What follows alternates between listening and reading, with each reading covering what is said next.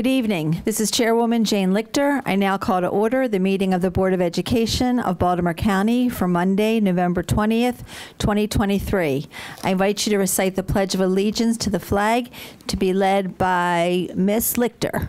We will then have a moment of silence in recognition of those who have served education in Baltimore County.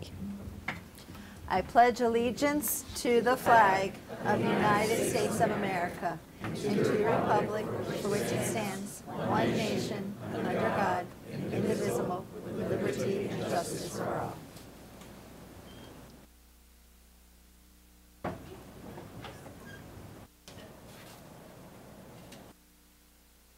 Thank you.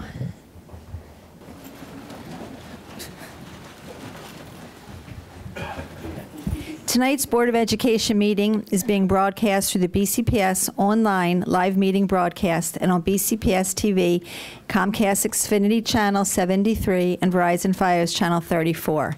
In order to efficiently conduct this meeting, all voting items this evening will be done by roll call vote.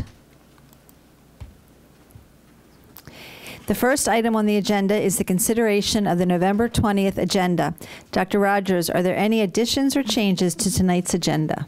I'm unaware of any additions or changes to this evening's agenda. Hearing none, the agenda stands as presented.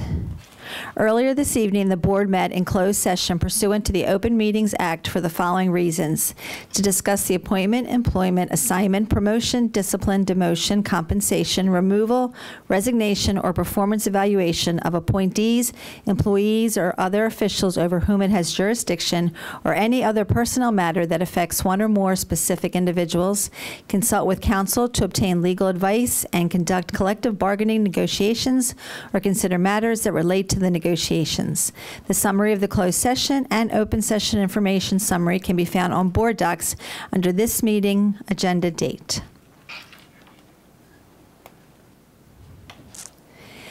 Every year, the Board of Education publishes the annual comprehensive financial report, and each year, student artwork is included in the publication. Later this evening, the ACFR will be presented to the board, and we would like to recognize those students whose artwork is included. Each selected student receives a gift card.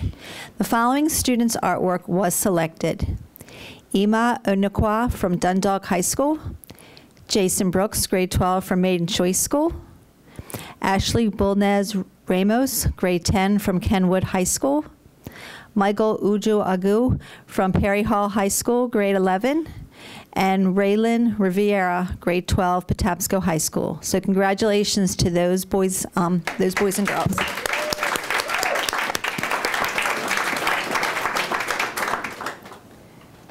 The next item on the agenda is personnel matters, and for that I call on Mr. McCall.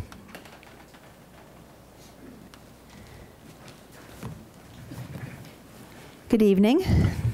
Good evening, Chair Lichter, Superintendent Dr. Rogers, and members of the board. I'd like the board's consent for the following personnel matters: retirements, resignations, and Central Area Educational Advisory Council. Do I have a motion to approve the personnel matters as presented in Exhibits E1 through E3? So moved, Frimpong. Thank you. Do I have a second? Second, Dominowski. Thank you. Any discussion? May I have a roll call vote, please? Ms. Dominowski? Yes. Mr. Young? Yes. Ms. Stolowski? Yes. Ms. Frimpong? Yes. Ms. Henn? Yes. Ms. Harvey? Ms. Drummond? Ms. Drummond? Ms. Pumphrey? Yes. Dr. Savoy? Yes. Mr. McMillian? Yes. Ms. Booker-Dwyer? Yes. Ms. Lichter? Yes. Thank you. Thank you. The next item, thank you, Mr. McCall. Thank you. The next item on the agenda is administrative appointments, and for that I call on Dr. Rogers. Good evening, Madam Chair Lichter and members of the board. I'm bringing forward the following administrative appointments for your approval: Director, Multilingual Achievement, Department of Schools; Specialist, Department of Facilities Management and Strategic Planning; Specialist, Department of Special Education. Do I have a motion to approve the administrative appointments as presented in Exhibit F1? So moved, Frimpong. Thank you. Do I have a second? Second, Stolowski. Thank you. Any discussion? May I have a roll call vote, please? Ms. Dominowski? Yes. Mr. Young? Yes. Ms. Frempong? Yes. Ms. Jalusky? Yes. Ms. Henn? Yes. Ms. Drummond? Ms. Pumphrey? Yes. Dr. Savoy? Yes. Mr. McMillion? Yes. Ms. Booker Dwyer? Yes. Ms. Lichter? Yes. Thank you. Dr. Rogers. All right, our first appointment for this evening is Sonia Blotner. She's attending this evening. Please stand.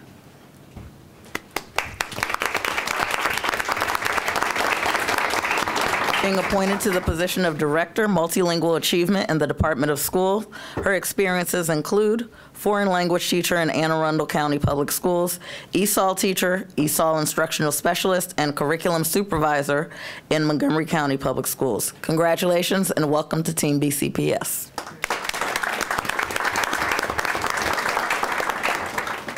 Our next appointment is Christopher Bricado. Christopher Bricado is attending this weekend, not yet. Attending this evening with his wife. Please stand.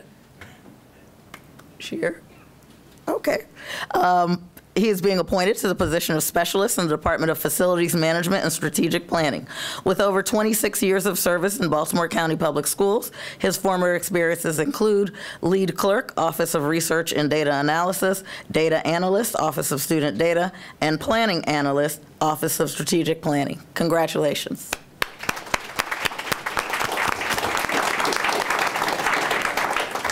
And our final appointment is Dr. Susan Phillips.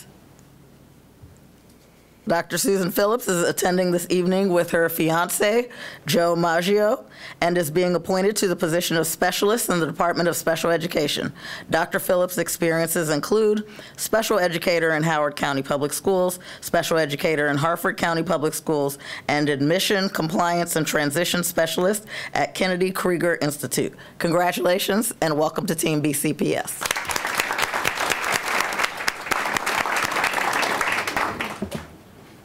Congratulations to everyone. Our next item is public comment. This is one of the opportunities the board provides to hear the views and receive the advice of community members. The members of the board appreciate hearing from interested citizens. As appropriate, we will refer your concerns to the superintendent for follow-up by her staff. If not selected to address the board, members of the public may submit their comments to the board members via email at boe@bcps.org. The Baltimore County Police Department's Homeland Security Unit and Office of School Safety has recommended the following safety and security protocols. Participants should be seated in the room during meetings. Individuals who need to stand should go into the hallway to do so. Participants should not approach the table unless called upon to speak and should not approach the dais. Materials brought to the table are limited to electronic devices, presentation papers, and posters no larger than 11 by 14. Other items should be left in your seats. Documents to be given to the board or to be handed to the staff member who is seated in the front area of the meeting space. Information for other attendees is to be left on the designated table outside in the hall.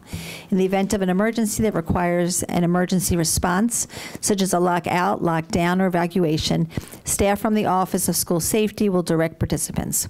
While we encourage public input on policy, programs, and practices within the purview of this board and this school system, this is not the proper forum to address specific student or employee matters or to comment on matters that do not relate to public education in Baltimore County. Disparaging or derogatory remarks towards students and staff will not be tolerated.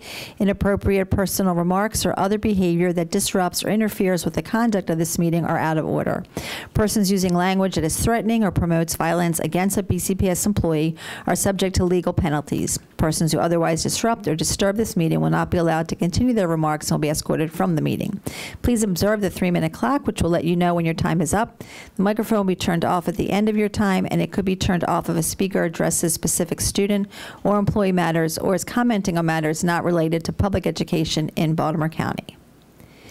I will now call on our school system affiliated groups to speak, and our first speaker is Marlena Purcell from the Southwest Area Advisory Council.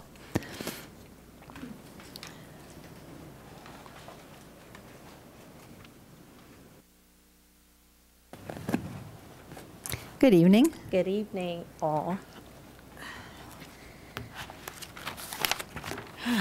Greetings, Board Chair, Vice Chair in her absence, Superintendent Rogers, and all on the dais. My name is Marlena Colleton-Purcell, Chair of the Southwest Education Advisory Council. I'm going to be brief tonight. Of course, there's Thanksgiving approaching, and I'm sure, as you, I have lots to do. The most fascinating part of Thanksgiving is about our rituals and how it involves. Each year, we gather in anticipation of something familiar, but keep layering on in anticipation for something new or activities. Rituals are grounded in the present, they look for the future, and they're rooted in traditions across generations. At this time, Baltimore County Public Schools is about 1/3 through the year. And I believe they should be thinking about how can we invite others to join in. A quote from my Southern grandmother says, "There's always room at the table for one more." Please keep inviting community stakeholders and partners to the table. We're not asking for much when we sit down. We are not picky eaters. Our palates can adjust. We have manners, most of us. And most importantly, you need the partners and parents, such as the community, to tell it like it is. We will tell you when your macaroni and cheese does not have enough cheese. We will tell you when your rice is too sticky and the beef was too tough. In conclusion, we're incredibly grateful to the teachers, the staff, the administrators, the support staff, the PPW, the nurses, I'm forgetting someone else, all the essential employees of Baltimore County Public Schools, our volunteers, that's who I forgot. We know that we can't do any of this as a community without you all, so we're grateful and we're thankful. Board members, please remember that our community and our stakeholders are part of a partnership that you all can invite us to at any time. Thank you and have a wonderful week ahead. Thank you.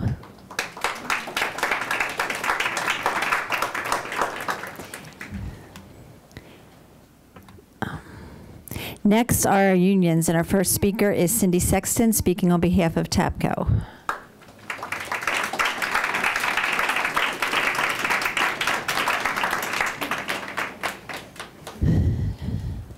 Good evening. Good evening, Chair Lichter, Dr. Rogers, and members of the board. Thank you for the opportunity to speak tonight. Just want to say that TAPCO is here in force tonight to share the message that we need to finish strong in our negotiations. But first, the groundbreaking ceremony for the new Deer Park Elementary School was an exciting time today. It is important for us to celebrate the good that is happening in our school system, and construction of new schools is always exciting. I'm especially happy to hear that it will be a net zero school, which will help our environment as we teach our students. I can't wait to see it and more net zero schools. Yeah. Educators, thank you for all you do. We know the job is hard and the work never stops. But because we love our students and our profession, we keep going back, doing what we can every single day to help our students. As we near the end of our negotiations, I want to thank our core and expanded bargaining teams for their tireless work. They are the ones who have been in for hours at a time, making sure that the contract meets our needs and gives us what we need to take care of our students, certainly, but also to take care of ourselves. Because if we don't take care of us, we can't be there for our students. Our team has gotten increased leave time, language to address workload, collaborative planning, increased compensation, and more. And discipline, the topic we probably hear about the most. We have strong language to protect our educators as we support our students. But it will take all of us. Educators, support staff, administrators, central office leadership, the community, to address the concerns and find authentic ways to problem solve. But we aren't done. Dr. Rogers, board members, let's finish strong. We only have one more session to wrap things up.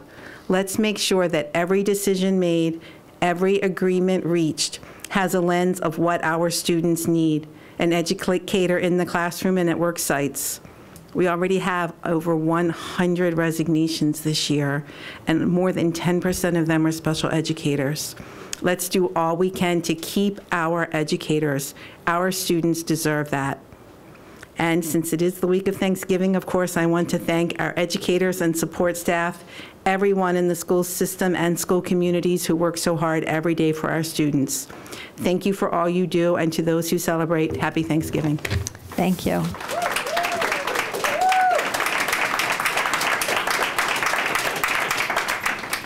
Next are individual citizens and student groups. And our first speaker is Kenneth Benjes. I believe he is virtual. Mr. Benjes.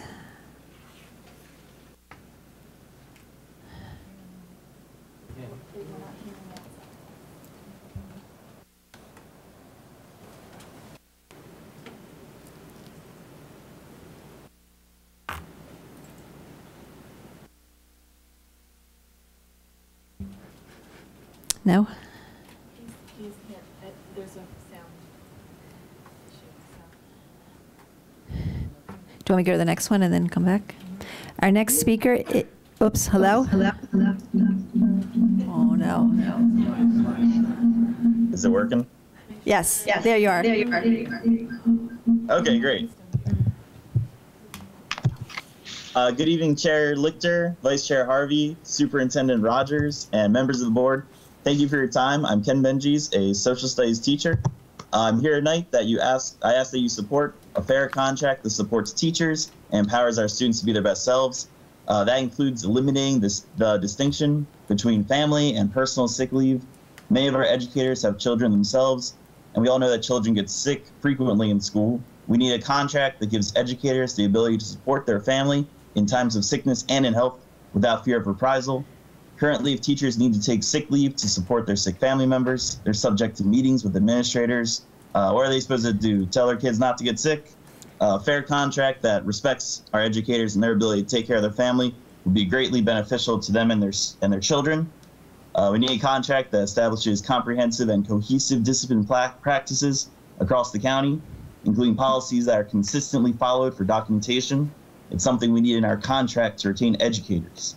A fair contract includes language that protects our nurses and their ability to have a duty-free lunch. We all know that when we get hangry, a portmanteau of hungry and angry, we make mistakes and act in a rash manner. Ensuring that our nurses are able to eat a meal in peace will benefit our students as well. I want to express my gratitude to the board for trusting our library media specialists to select books that are appropriate and beneficial to our students. They're experts in their field and have a wealth of training and knowledge on those topics. Thank you, board, for everything that you do, and have a wonderful evening. Thank you. Thank you.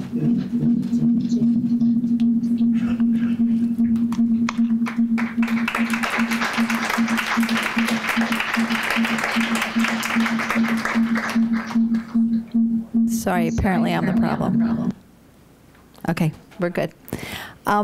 Next speaker is Lloyd Allen.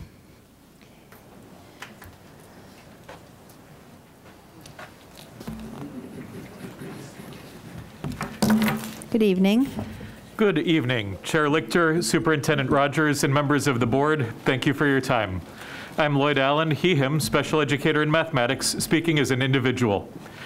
Defined in 2015's ESSA, Specialized Instructional Support Personnel, or CISPs, are not teachers of record, but they are still certified professionals who are necessary to the workings of the school. You have heard me speak on NASP's recommendations for the ratios of student to counselor, school social worker, and school psychologist.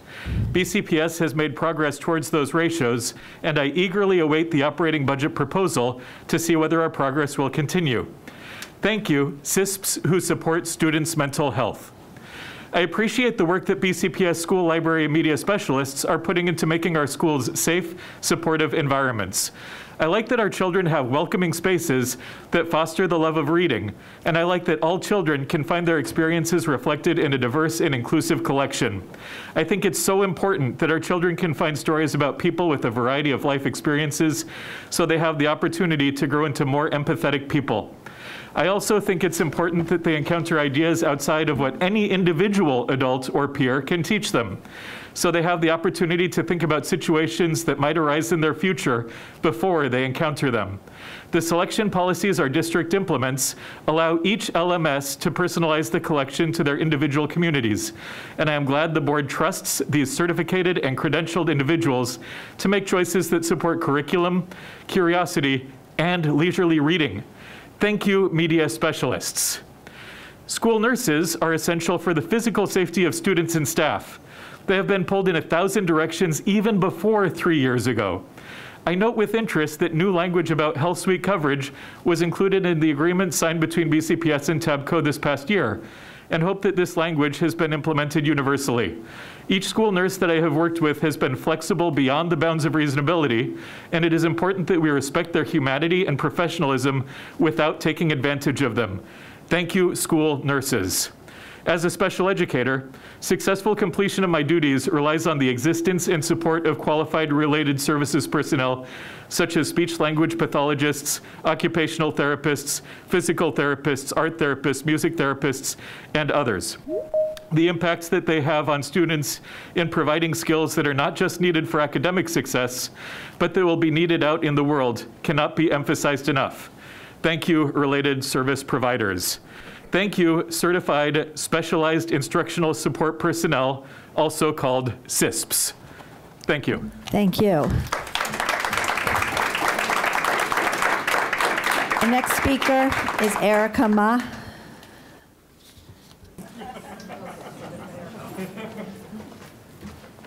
Good evening. Good evening. My name is Erica Ma, and I'm grateful for the opportunity to be here tonight to speak to you as a parent, a teacher, and a TABCO member.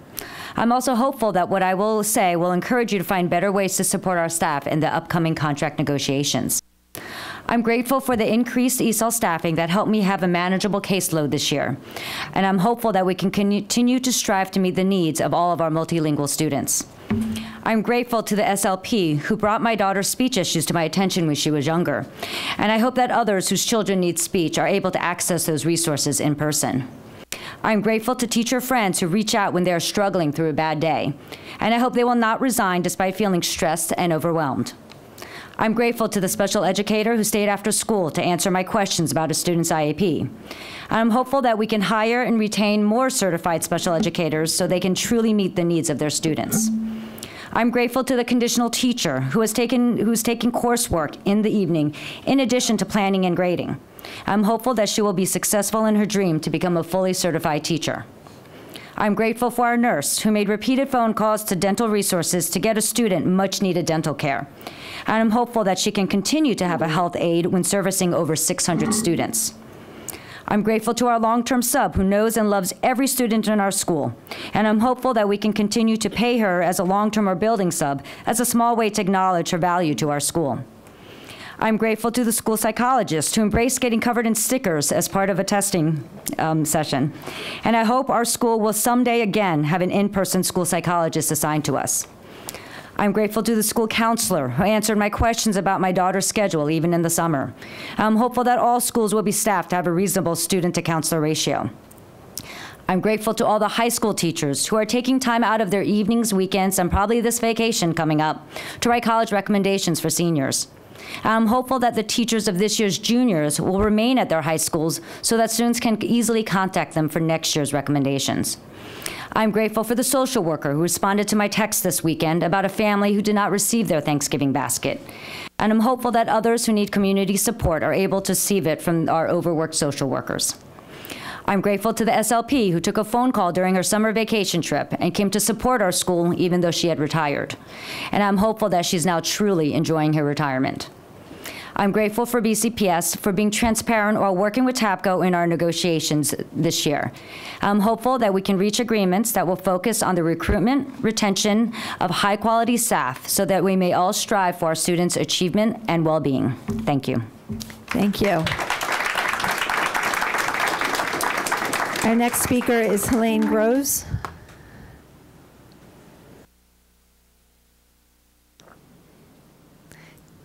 Good evening. Good evening.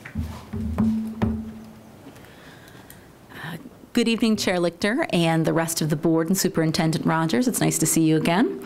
My name is Helen Groves. I'm an early childhood special educator. I'd like to thank you all for allowing me to speak tonight. I echo the sentiments that many of my colleagues have shared about the hard work of teachers and the entire school community, yourselves included. Colleagues have also shared that there are many items unrelated to finances that are driving educators from the professions. You heard from President Sexton about the number of resignations, including many special educators, unfortunately. It is incredibly important for BCPS and TABCO to continue to work together to address ways to recruit and retain educators through our negotiations and contract. One aspect that comes to mind is the EAMP, or the Employee Absence Monitoring Program. The master agreement allows TABCO employees to accrue earned sick time while working for BCPS. This is not time that's given freely. This is time that is earned through our hard work for our students. You heard the testimony from Erica Ma on all of the hard work that occurs before and after school for our students. That's unpaid time, but it is time that is definitely valued by the students. EAMP can be detrimental to employees who have no history of using sick time or abusing it when they are still issued disciplinary action, and that can remain in their personnel file. This definitely impacts morale. I would ask that BCPS continue to work with TABCO on finding a way to structure or restructure the EAMP program to make it more effective and feel less punitive. Thank you so much. Thank you.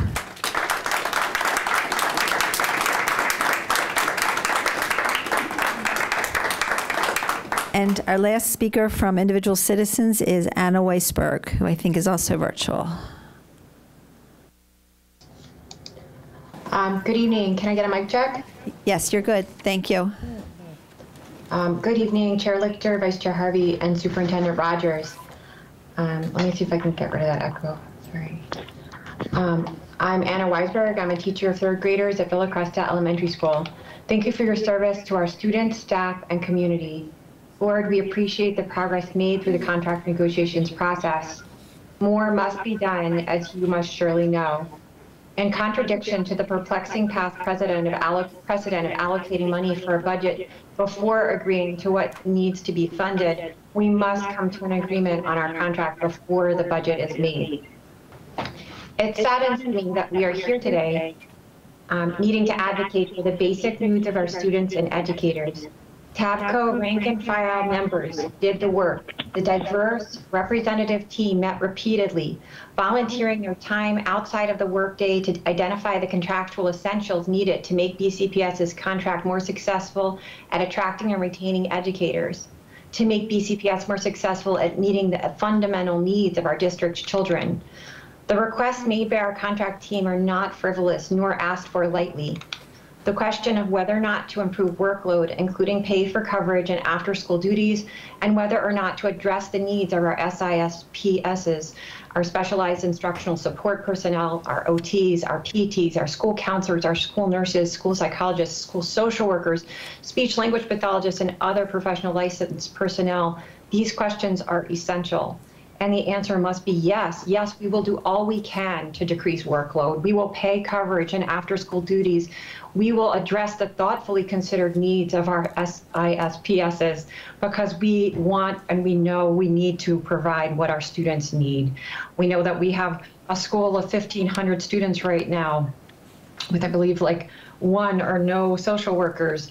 And people leaving, right? These types of professionals leaving after just, just one quarter because the jobs are so untenable at the moment. Please give what our educators need to be able to meet the needs of our students and still be able to stay okay in the jobs. I respectfully implore you to act with alacrity to address the remaining requests of our negotiations team so that we can attract and maintain a world-class teaching force for our students. Again, thank you for your service.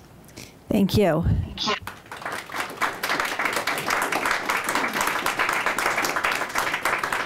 Next on the agenda was comments for board policies, but there was no one signed up, so we're going to move on to action taken in closed session, and for that I call on Mr. Muser.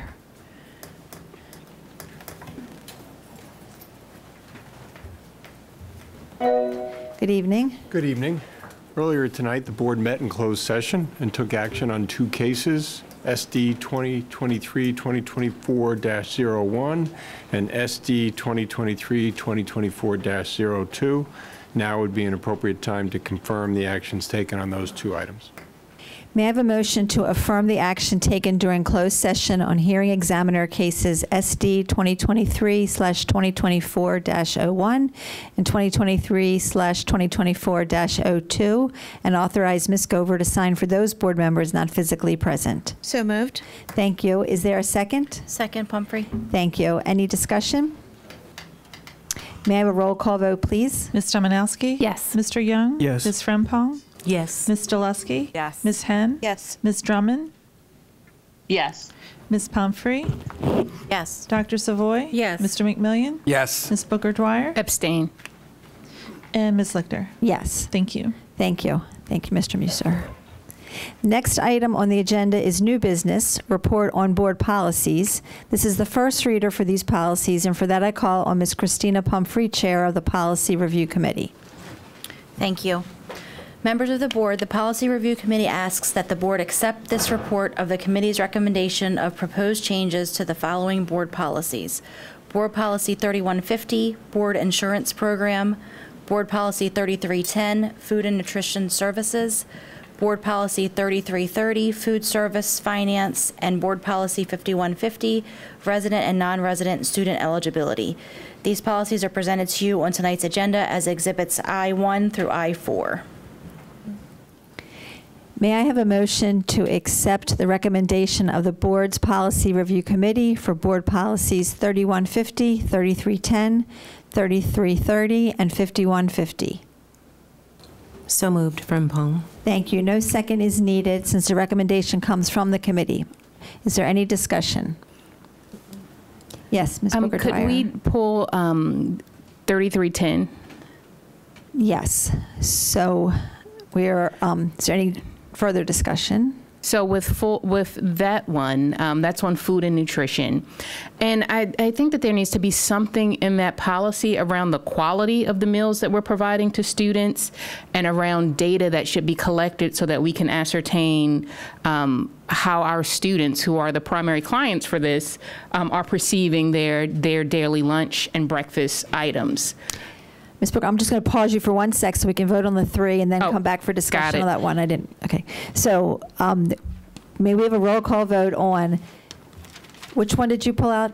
3310. Okay. So 3150, 3330, and 5150. Ms. Dominowski? Yes. Mr. Young? Yes. Ms. Frempong? Yes. Ms. Doleski? Yes. Ms. Henn? Yes. Ms. Drummond? Yes. Ms. Pumphrey? Yes. Dr. Savoy? Yes. Mr. McMillian? Yes. Ms. Booker Dwyer? Yes. Ms. Lichter? Yes. Thank you. Thank you. Now we're back to 3310, and Ms. Booker Dwyer, I'll let you finish your comment. Yeah, so it's just ultimately to put something in there around the quality of the food that we're serving and the data that we collect to not only ensure that the students are enjoying it, but also the waste that, you know, that's an indicator of whether or not people are eating it or taking it.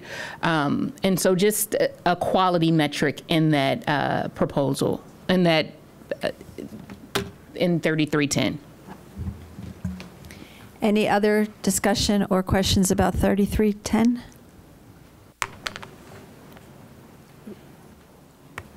You want to respond? Yes, Dr. Rogers? Thank you, Ms. Booker Dwyer. I certainly hear and appreciate the feedback around whether or not students are liking the quality of food.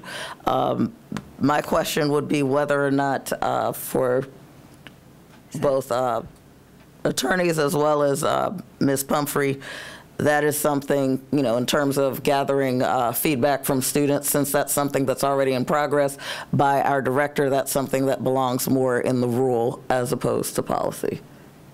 And I see 3 nods, affirmative.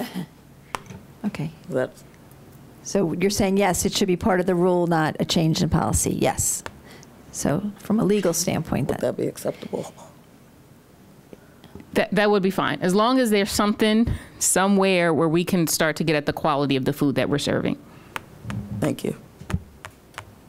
So may I have a roll call? Any further, Ms. Domanowski? I just want to clarify, because you said something about getting student, feedback, and I'm more concerned. I'm concerned about that, but also, are we getting nutritional contents and? That's by law. Yes. Oh. We're legally required to make sure that we have the right portion size and everything follow those nutritional guidelines and their regular, inspections and things of that nature. Okay. So nutritional and quality controls, as far as like, expiration Well, the USDA, dates. right? Yes, with USDA. Yes. Okay. Yes. Further questions, or Ms. Stileski? Thank you. Just a quick comment. I know in elementary school, when the students pack their lunches, they throw away what they don't eat. And I wonder if there was a way to just communicate to principals, to then communicate to staff that, especially with the elementary school students, that whatever they don't eat that they've packed, that they should actually just take home, like in the containers or the Ziplocs, to give parents feedback on what their child might be eating or not eating. I could certainly share that with our Director of Food and Nutrition Services. Other questions or comments on 3310? So may we have a roll call vote on the approval of Board Policy 3310? Ms. Domanowski? Yes. Mr. Young? Yes. Ms. Frempong? Yes. Ms. Stileski? Yes. Ms. Henn? Yes. Ms. Drummond? Yes. Ms. Pumphrey? Yes. Dr. Savoy? Yes. Mr. McMillian? Yes. Ms. Booker-Dwyer? Yes. Ms. Lichter? Yes. Thank you. Thank you. Motion passes. The next item on the agenda is new business, consideration of the supplemental appropriation of the FY 2024 budget. And for that, I call on Mr. Hartlove.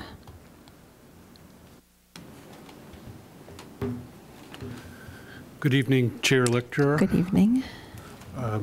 Board members. I'll just read through some highlights of the appropriation.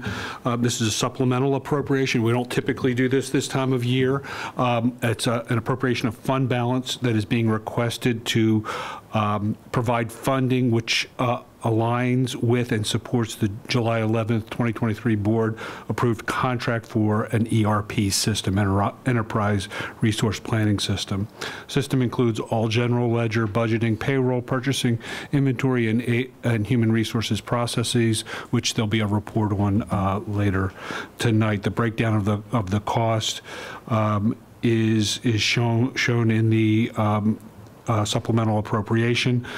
The big thing to note here is that most of these costs, 13.7, are one-time costs to get the system up and running.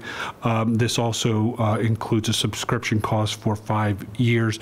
Once we are able to fully implement the system, we can then stop paying for the current system, and the ongoing cost will ultimately be a wash from what we're paying for our current system. Once we switch over to the new system, it'll be approximately the same amount of money. But these costs are, for the most part, the one-time cost to get the system up and running and the transition cost while we have both systems operating at the same time. Thank you. Are there questions for Mr. Hartlove? Ms. Henn. Thank you, Madam Chair. Good evening, Mr. Hartlove. Good evening. You answered the beginning of my question. I'm curious as to the 5-year costs that we will incur for this system and the use of the annual supplemental appropriation to cover those costs. Are these costs we are incurring this year, or are those costs spread out over the next 5 years? They're spread out, but we wanted, because we have to keep our existing system running, we have the budget that we have in our operating budget is going towards that current system, and we wanted to have another funding source for during the transition. So that's what this represents, is utilization of fund balance during the transition. Okay, so In other words, what you're saying is the 24.6 million being requested from fund balance this year will go towards both the new and the current system to keep them up and running. It'll go towards the it'll go towards the new system while the current system is still operating, being paid for out of operating dollars. And then as soon as we have the full implementation, we will no longer pay our existing for our existing system, and then the new system will be paid for out of the operating budget at that point in time. So whether it's for the new or old system, we're incurring 24.6 million in costs this fiscal year, and that's what we need to approve the supplemental appropriation to cover for our systems. Yes, for what we are considering the length of the project, the implementation of the project. Okay, that's where I think there's a bit of a disconnect. If you could explain the accounting, because I understand it's a multi-year project, that we would incur those costs as we implement these various products. Right. So if I'm understanding correctly, the 13 million, that would be understandable as one-time costs upfront to get us started. Correct. Where I'm not understanding is the need for the additional 11 million now, when one, we're facing a $30 million shortfall next year, to which we could use fund balance towards, and why we need to use this for this purpose in year one versus budgeting for the next 4 years. Good question, and we're not going to be, we're appropriating it so it's available, but that doesn't necessarily mean we'll need to utilize all of it. So, so we have the breakdown of the 24.6 is 13.6 for one-time items. Those items will take will be costed out over a couple of years if our implementation is what we're hoping for is a 2-year implementation. During that implementation period, we'll also we'll have the existing system that we're paying for. We have operating budget for that, and then each year annually we'll have to pay for the cost of the new system at the same time. So it's an extra cost during that time. Our goal is to have the system in 2 years, in which case we won't utilize all these dollars, but we're putting it forward just as a hopefully a worst case scenario of what we would need in total to make sure we're putting those dollars aside. But they will not all be spent up front. They will be spent over the course of the implementation. So we're essentially earmarking this portion of our current fund balance for our anticipated needs. Correct. Thank you. Correct. That's all I had, Madam Chair. Did you want to say anything about that? Okay, Ms. Dominowski? I just had like an administrative question. Why are we not seeing the presentation before this? Well, I don't think, I think they weren't tied, so I don't. Ms. Dominowski, great question. They're not tied. This is the budget appropriation transfer for the contract that you already approved. It just so happens on the schedule, we're going to give you an update on where we are with implementation, make sure everyone learns a little bit more about what they can expect to see in the rollout. The only reason I said that, it might feel better hearing how things are going before we are like voting to give you another 24 million to appropriate. I know we're not going to spend it, but yeah, and it's fine. I understand it's not connected, but it's the ERP. It's not the same as in the presentation. It's coming. You mean the presentation coming up? The presentation that's coming. It's not the same one that we're earmarking money for the implementation or yes, for the same contract that you approved a few meetings ago. Okay.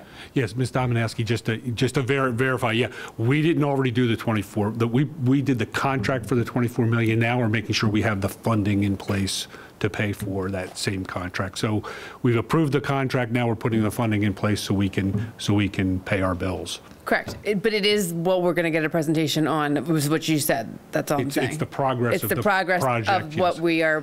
Right. We've already approved it, but we're getting more money, but it's the same. Correct, and we did kick off more. It's not any additional dollars. It's where the money's coming from. It's just where the money's coming from, and we've already begun the project. I mean, the project has started.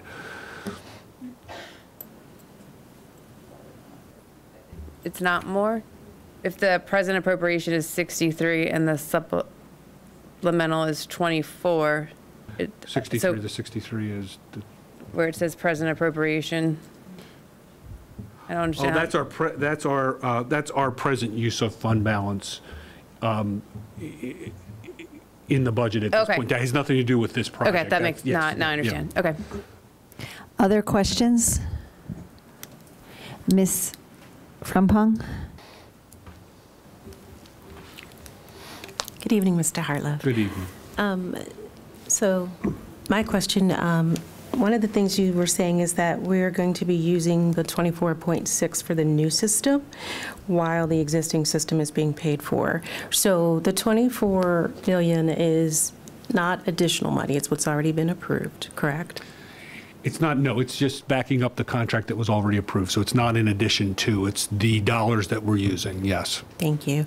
And then how much are we currently paying then for the existing system? The existing, these are definitely round numbers, but about, if you can see here, this is a 5-year subscription, about 10 million. So it's about 2 million a year, which is coincidentally about what our current system costs as well, about $2 million a year in an annual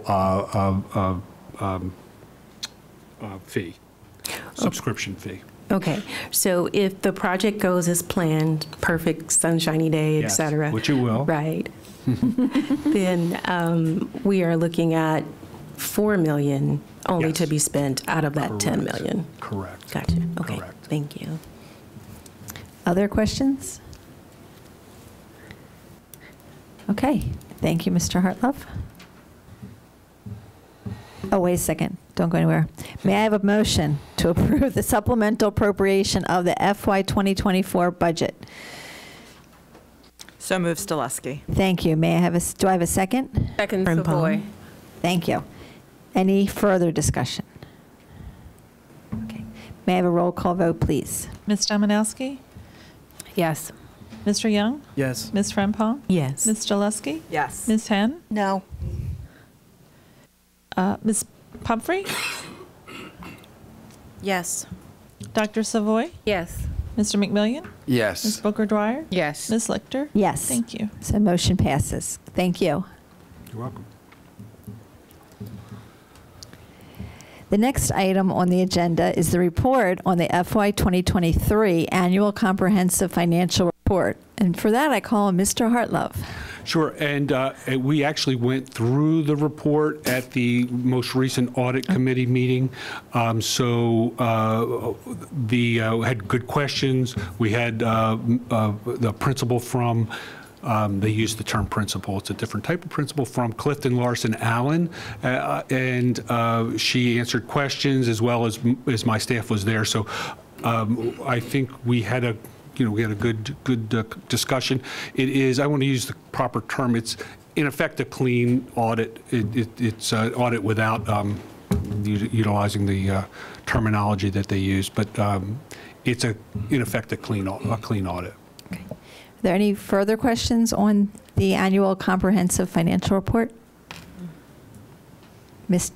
Booker Dwyer? Yep, I have a question just regarding how it's presented, because I'm just thinking about the transparency for the public.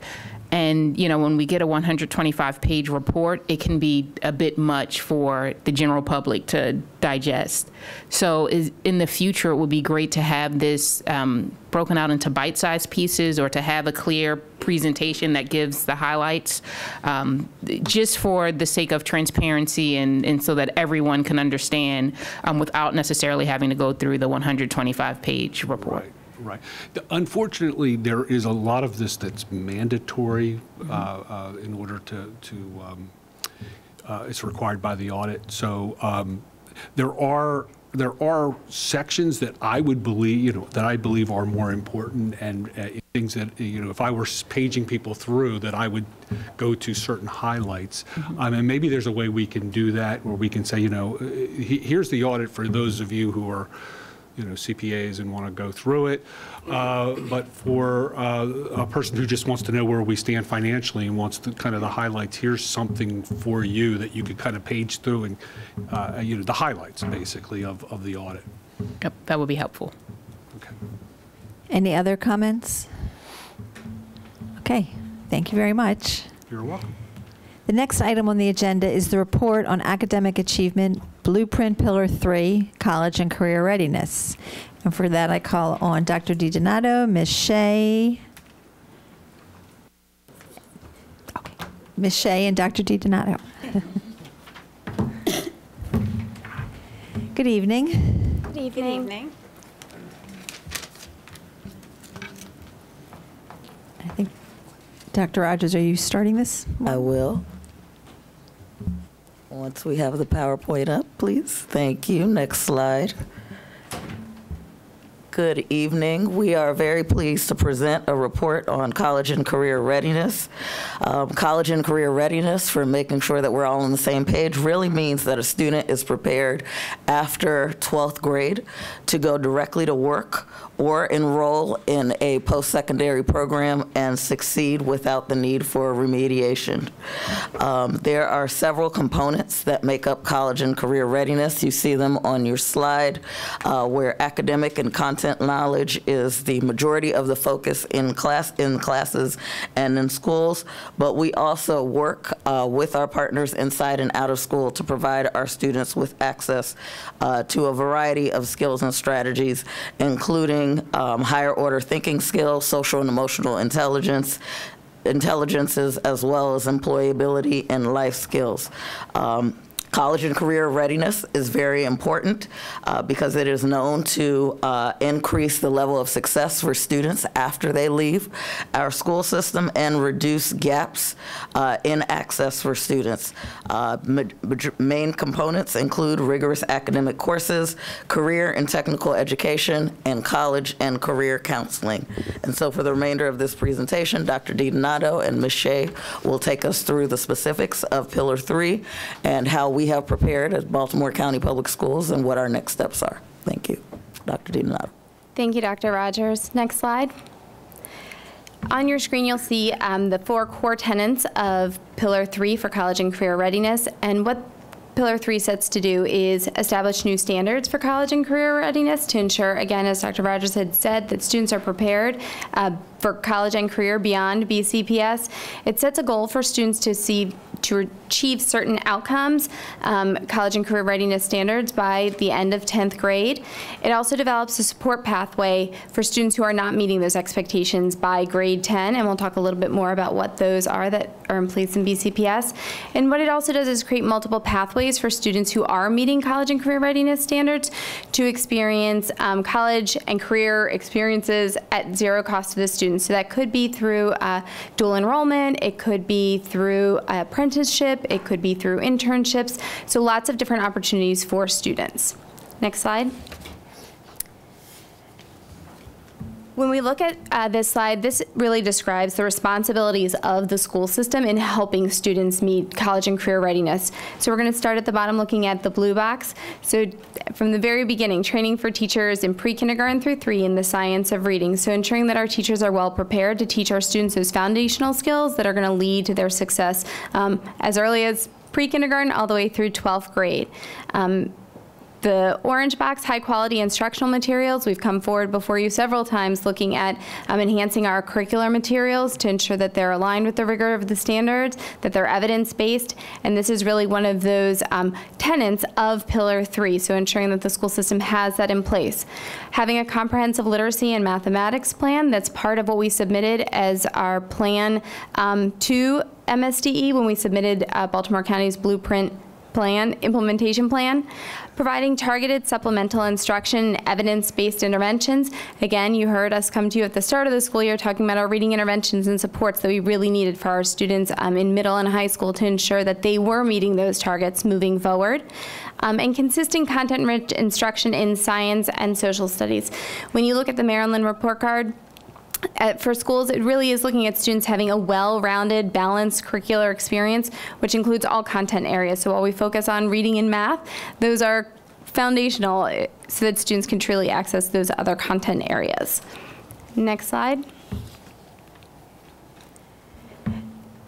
This slide depicts the new college and career readiness standards for you. So again, as we had just spoken, by grade 10, the goal is for all students to meet CCR standards. And what that means is that students have received a 3 or 4 on the MCAP assessment for English, a 3 or 4 on the MCAP assessment for math, or they've scored a 520 on the math SATs.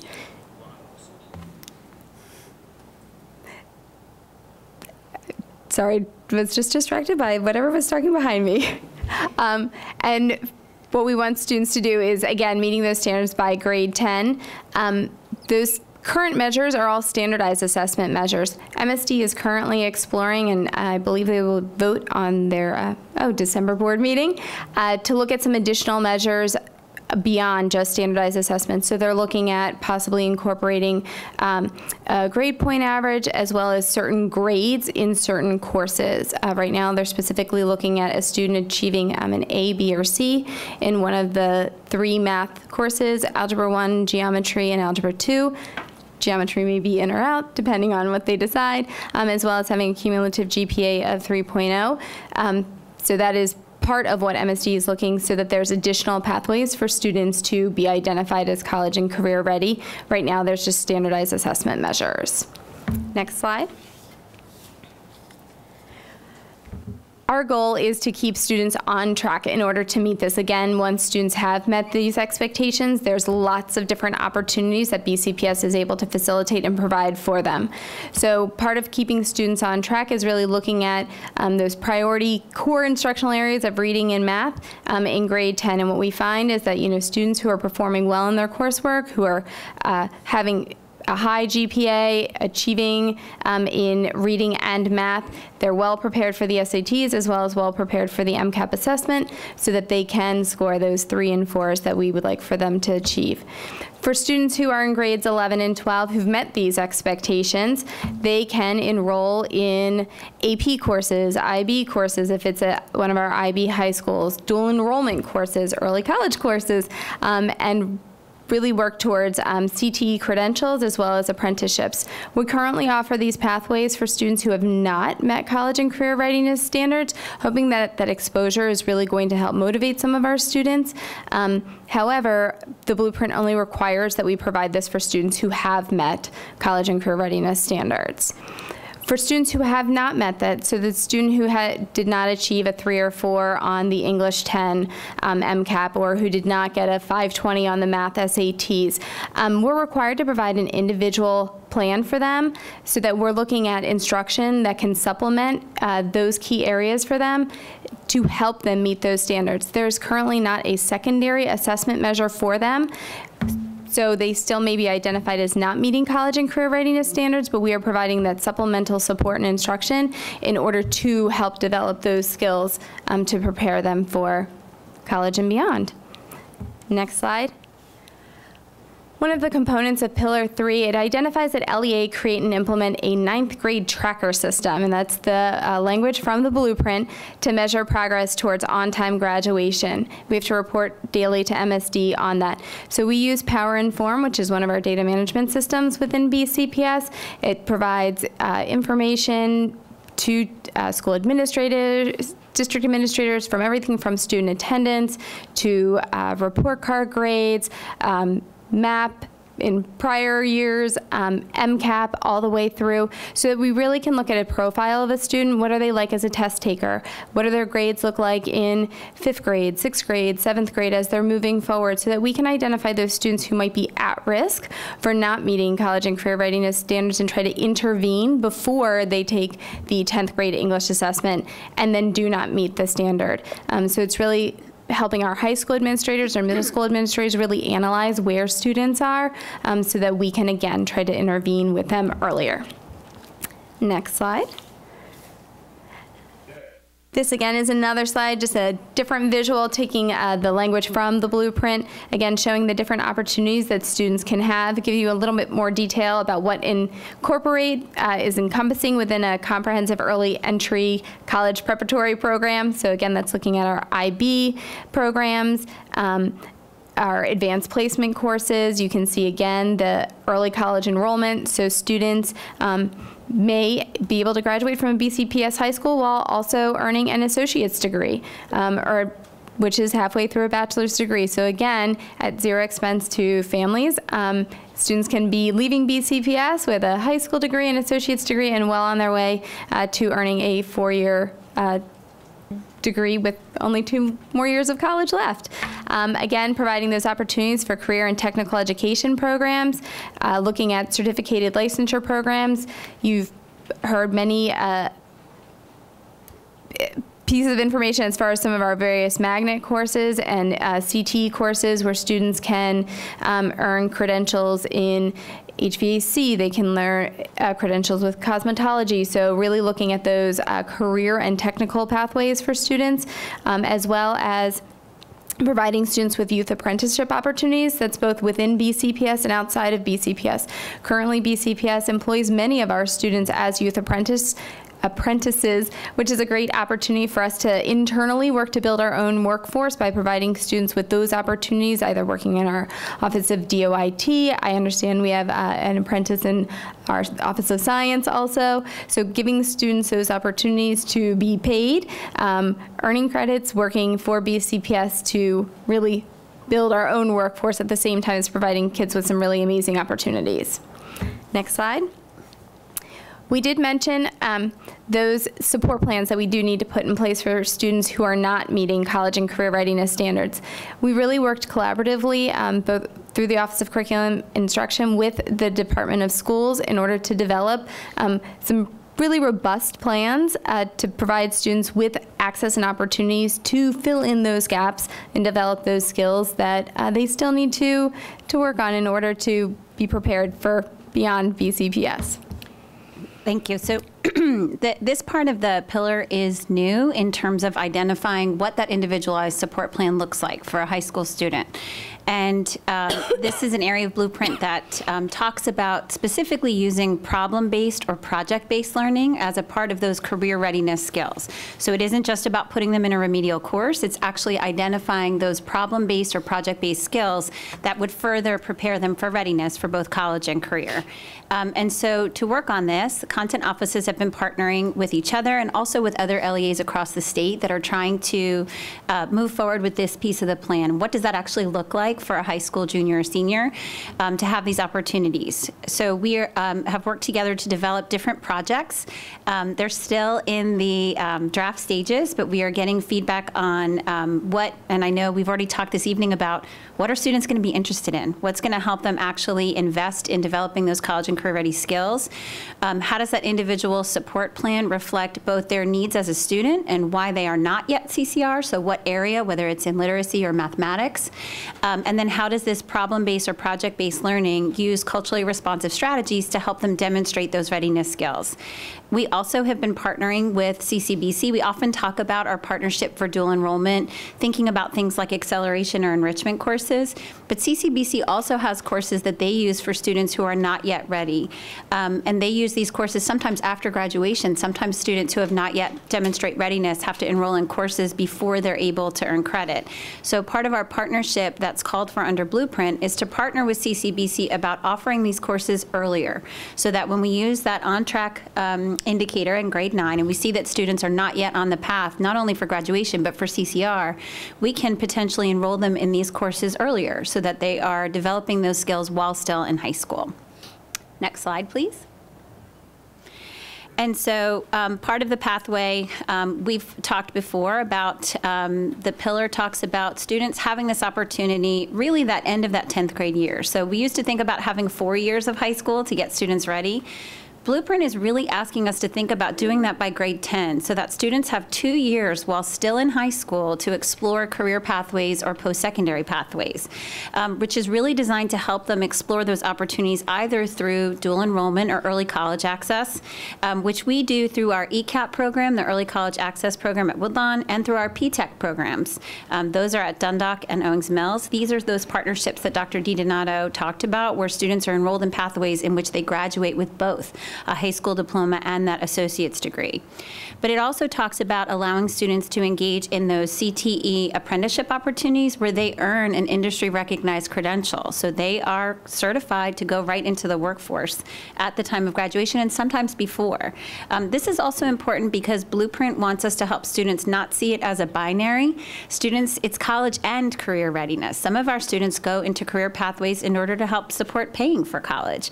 We want students to see that they have multiple opportunities and pathways while still in high school, so that they can use that time to develop that path of study. Next slide. Pillar 3 also talks about not starting in high school. So we want to start the conversation around career counseling even earlier. And so the pillar talks about ways for us to expose students to career readiness, have them experience different opportunities for career, and then ultimately make those choices around their program of study to hopefully pursue that pathway. So in BCPS, we have worked in our partnership with both the Community College of Baltimore County and the Department of Economic Workforce Development in the county government to talk about career counseling. One way we've done that is through our partnership with Junior Achievement of Maryland. Through Junior Achievement, we have multiple opportunities at elementary, middle, and high, including the opportunity to attend BizTown as a field trip in elementary school. I'm happy to update. Last time we were here, we talked about a 2-year rotation, and not every school, and we might have a virtual. We've been able to work with Junior Achievement to get enough days that we will be able to do that on a 2-year rotation, so that's an exciting update. Finance Park, our 7th graders are going to have an opportunity to experience financial literacy, which is an important part of developing those career skills as well. And then just last week, our 8th grade students had an opportunity to participate in JA Inspire, which is essentially a virtual career fair where they get an opportunity to interact virtually with lots of different career pathways. And there's also associated instruction that happens in their social studies classes where they start thinking, and it's a perfect time to do that because they're thinking about high school and thinking about those next steps. Next slide. And so we've, many times, we love to talk about CTE in BCPS, but this is another part of our pathway. So Blueprint sets a lofty goal that by the year 2031, 45% of our high school students will have earned an industry-recognized credential or complete the high school level of a registered apprenticeship. So an apprenticeship is different than an internship in that it requires 1 credit of instruction and then 450 hours of paid time on the job, which is definitely an expansion. I know you can't see all the data slides there linked on that infographic, but that's a part of what we do to help support onboarding our different business partners that we work with through workforce development, and just really emphasizes some of our growth over time. We went from having 9 students in apprenticeship when we first started in 21-22 to over 125 this school year, some of which came through, as Dr. DiDonato described, BCPS becoming our own employer to provide those opportunities. But we've also worked to develop funding supports through Blueprint to help students with access to transportation or certification fees so that that doesn't become a barrier for students. You can see a photo there of a very proud student in earning their industry-recognized credential there. Next slide. We also wanted to frame how we are in relationship to the state. So this data actually shows the metric as it was captured in the More Jobs for Marylanders Act. So you can see the dial there. This is when it was also including data on completers. So you can see Baltimore County has led the state in terms of the number of students we have enrolled in CTE programs. But also with our completer data, we were well on our way to that goal of 45%. Currently, as the Blueprint talks about, they are just like reimagining the CCR metric. They're thinking about whether completer status is enough or whether we also have to add this piece around apprenticeship or industry-recognized credential. So that's work across the state that is happening about what's the difference and how we set up those opportunities for students. Next slide.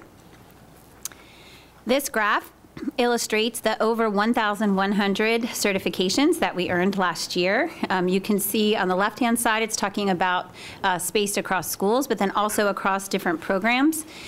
We also want to offer that some of this data collection was impacted in some of our transitions in the last several years, and so we now have much more robust infrastructures for reporting and collecting this data. So we're already on our way to improve the certification data, but you can see over 1,000 students did earn that CTE certification. And then last but not least, we just wanted to talk a little bit, you can go to the next slide, sorry. We have over 40 different CTE programs and pathways of study, both through our magnet programs, but also offered in every single one of our comprehensive high schools. There are multiple CTE programs of study.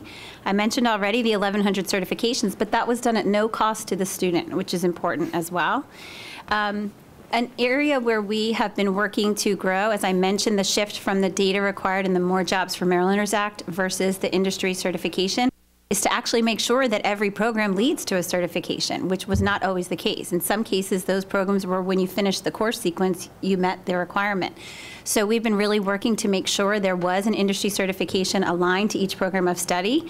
And so we're happy to report that over 95% of our programs now do offer a technical skill assessment, and at least 90% of them offer that industry recognized credential.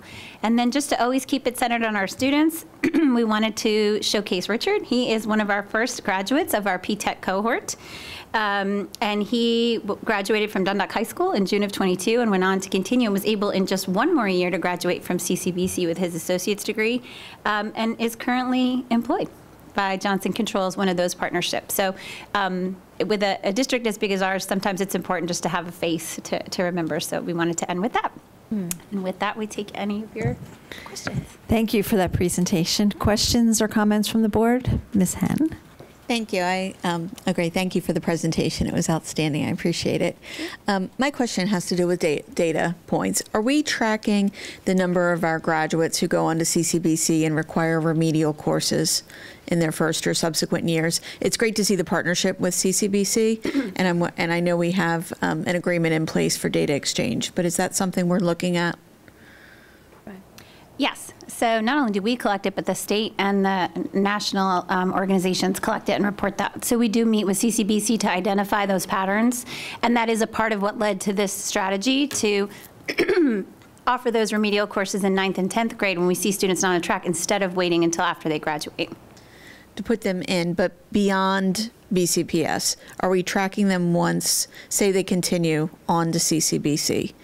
And if they require remedial courses once they leave us, is that something we are also tracking? It's great that we're placing them early, but are we looking beyond graduation? Yes, that was the data that drove us to propose this recommended solution, because we were collecting the data and having that articulation about how many of our students required that post-graduation, still needed that to fill that gap between meeting the high school diploma requirements and that readiness. And that's what drove us to propose this solution to really strengthen what readiness meant prior to that. Thank you. And my second question, you mentioned that the 10th and 11th grade individual plans are new, that's something we're starting to use the tracking system and really be proactive, and that's great, because I know too many anecdotally get to 12th grade, get to their prom and say, you can't go to prom because you're not going to graduate. And that's when families are finding out. Students may know, but families are finding that out for the first time. Are we using this informed system to communicate those earlier and often, and are we including families when we share that information? So one part of the plan development is a meeting with the family, so that the family is an integral part of that planning process to understand where their students are, measures that the school is going to take to implement to help support them in developing those skills. Additionally, our Office of School Counseling is working to implement a new college career system that will also provide some of those letters on an ongoing basis, communicating with families updates about where their students are and how they're performing and progressing towards graduation. So are there given set touch points, and which ones are we doing now and which ones can we look forward to seeing implemented in the future? Can you differentiate between those? So with regards to the implementation of the plan, we're going to begin with our 11th graders, and we're implementing it beginning in the spring. So January is when schools will start to work on it. So parents could expect meetings anytime between January, February, March range for those students who need those plans who are current 11th graders. As far as the school counseling letters, that's something that they're working on for implementation next year, I believe.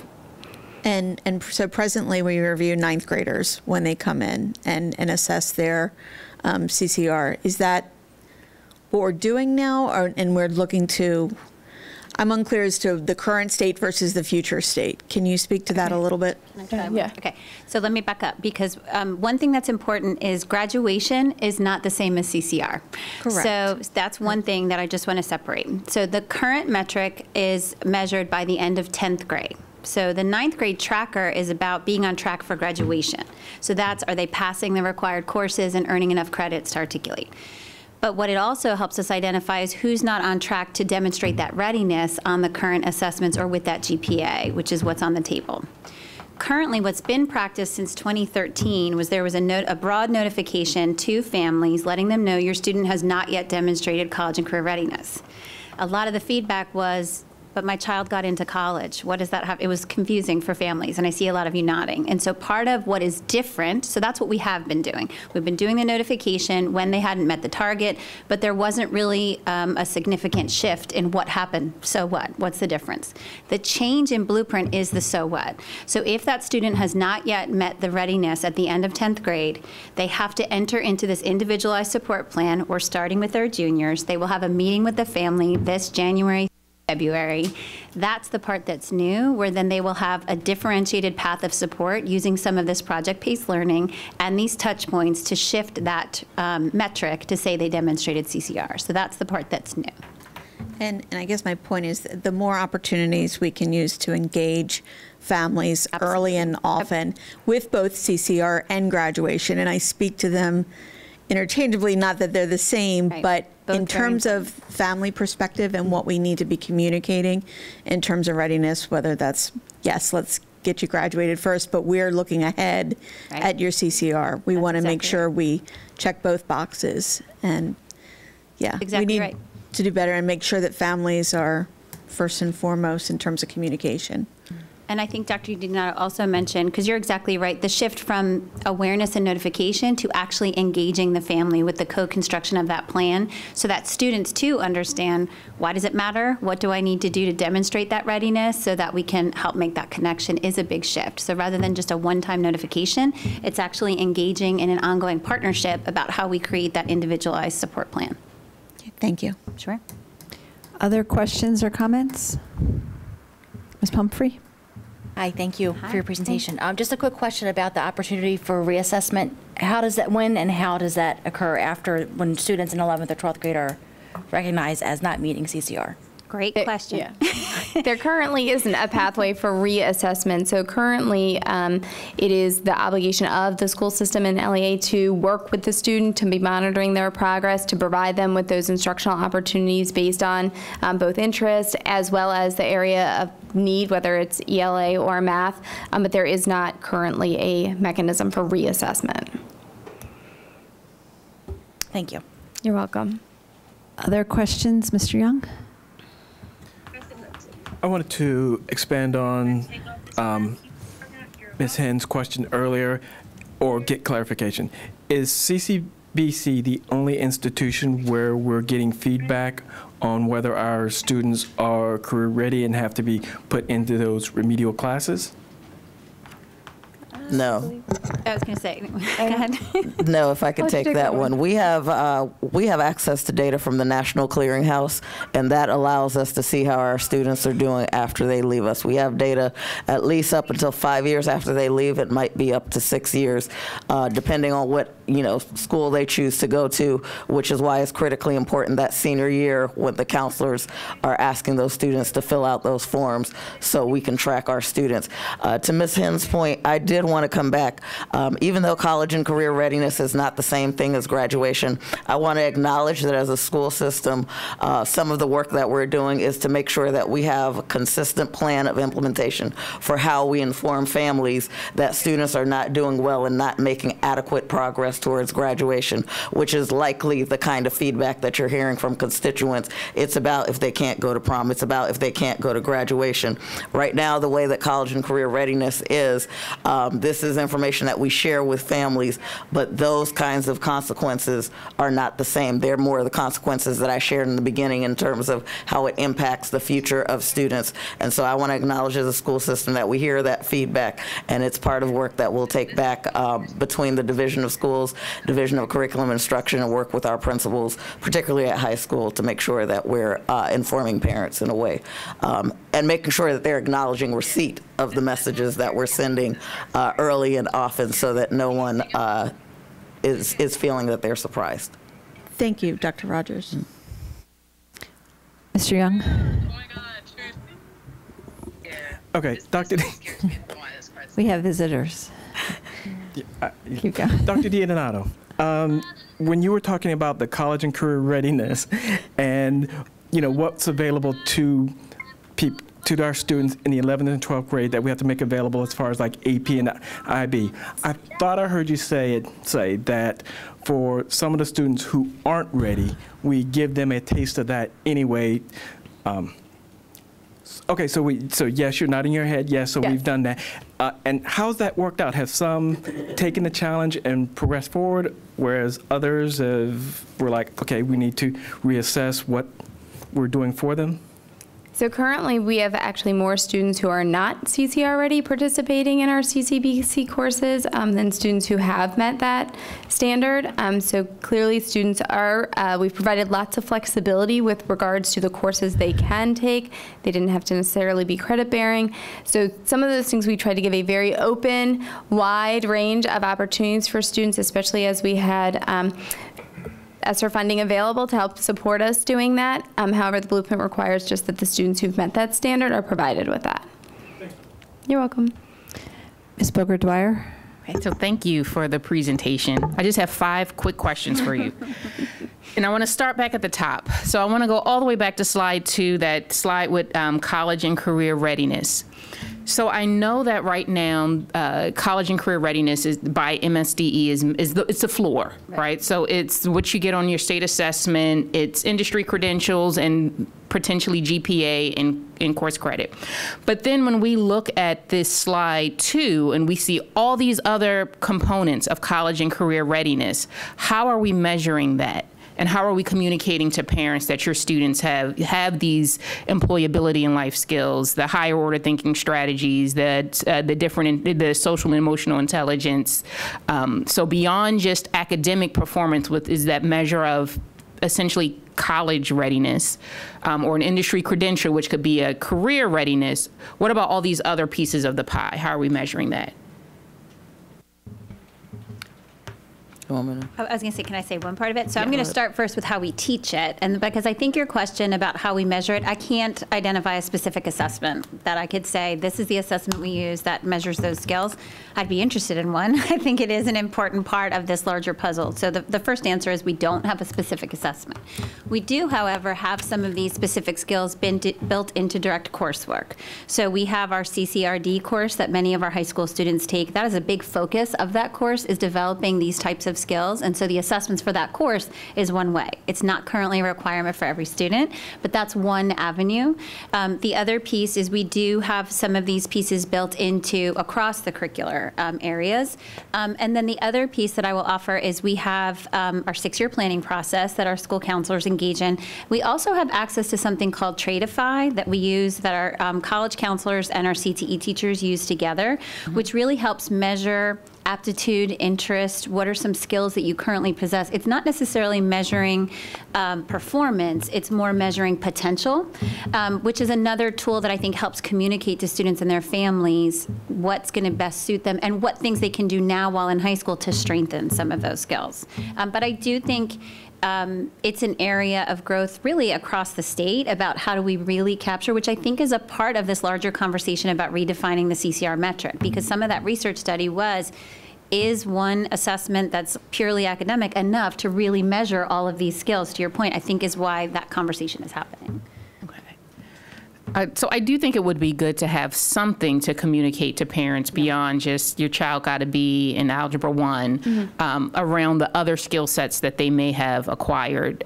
And whether it is through taking this course, you know, it's on the report card or just something so that, you know, when those notifications go out to parents that your child is not college and career ready, it's only one piece of the pie really that we've measured and not all the other components.